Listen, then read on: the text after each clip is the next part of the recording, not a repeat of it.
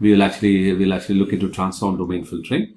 Okay, and the thing to remember is that transform domain filtering, okay, which means that instead of operating in the spatial domain, right, you're going to operate in the transform domain. And transform domain typically, means some kind of a unitary transform that you would want to apply and go to a transform domain.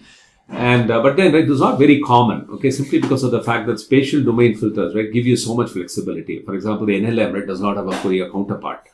Okay, so spatial filters are much more adaptive. They are much more easy to right. They're much more effective, right? Right, which is the reason why transform domain filtering is not really all that common. But then for some kinds of noise, for example, periodic noise and all, right, this is very useful.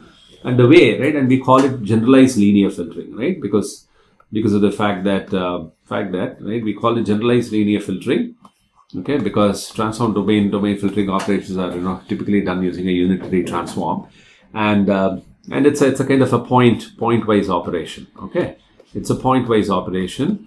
Why? Because of the following reason, right? So the transform domain looks like this. So you have an image, let's say u of m comma n. Okay, then what do? You compute a unitary transform. You kind of apply a unitary transform on this. Let's call this ut, or okay, let's just write it down. So you act some unitary transform on it depending upon the situation. Typically, this will be a DFT. Okay, if you do that, then you have AU A transpose, right? We know that we need to do AU A transpose, where let's say A would be the unitary transform corresponding to 1D, right? And therefore, in order to get a 2D unitary transform of U, you'll do AU A transpose. That, let's say, gives you transform coefficients VKL. Now, what you do is you do a point operation now. That's why it was written as point operation, where you use some kind of what is called a zonal mask, right? So this zonal mask is something that will do a point-wise multiplication. Let's call this as G.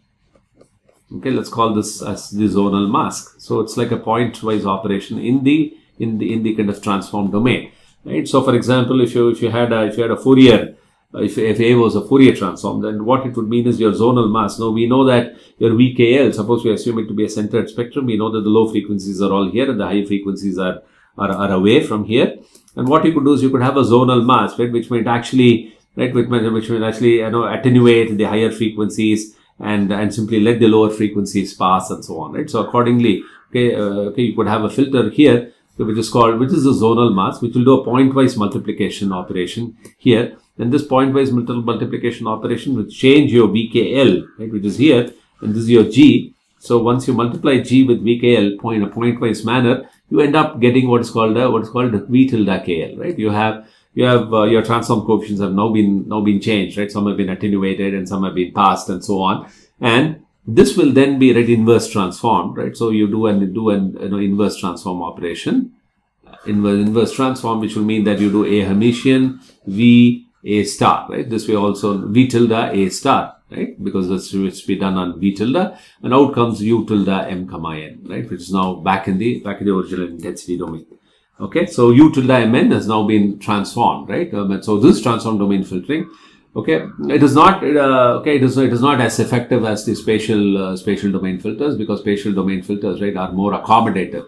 I mean, you can also do a transform domain such as SVD filtering. It's also possible to do SVD. Using the SVD also, right, you can do some kind of filtering, which also comes under transform domain filtering. So what this will mean is, if you had S equal to some A sigma B Hermitian, and now this, let's say, we could write it down as sigma I AI BI Hermitian, right, like we did before. And suppose it has R singular values which are non-zero. Then we go all the way up to I equal to 1 to R in order to reconstruct S exactly. What we could do is, in order to filter S, we could create an S hat, which we need to sum only from sigma I AI BI Hermitian, where we kind of restrict, okay, this summation to I is equal to 1 to P, where let's say P is less than R. Okay, so you kind of ignore the higher singular values, believing that those probably contain noisy basis images, and therefore, right, you don't want to take contributions from there, and simply limit the contribution that helps you arrive at S hat to the summation from I equal to 1 to P. Okay, so SVD can also be used for noise filtering, not very commonly done, but yes, because we are talking about transform domain, right? This is also one way to do it. So it doesn't have to be necessarily Fourier or something. And one important, right, application of let's say the Fourier kind of filter is in terms of notch filtering. right? And especially, okay, notch filtering for, let's say, periodic noise.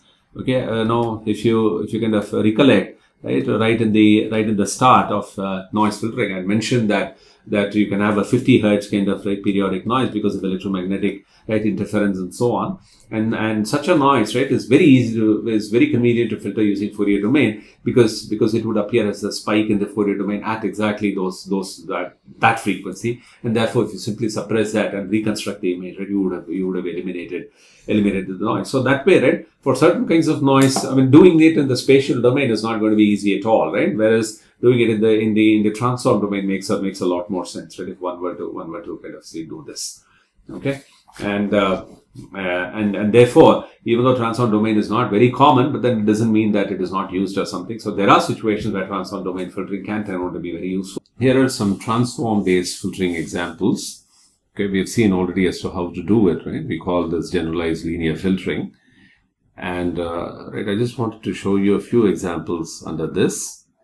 So this is all okay. Now the first one is low pass filtering in the Fourier domain.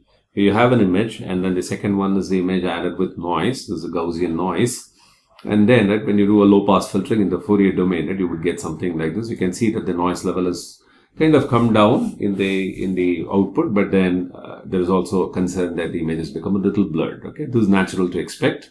Okay, which is the reason why I said that spatial filtering techniques such as NLM and bilateral filter and all are far more effective, right? But in any case, right, one should know as to how these algorithms perform.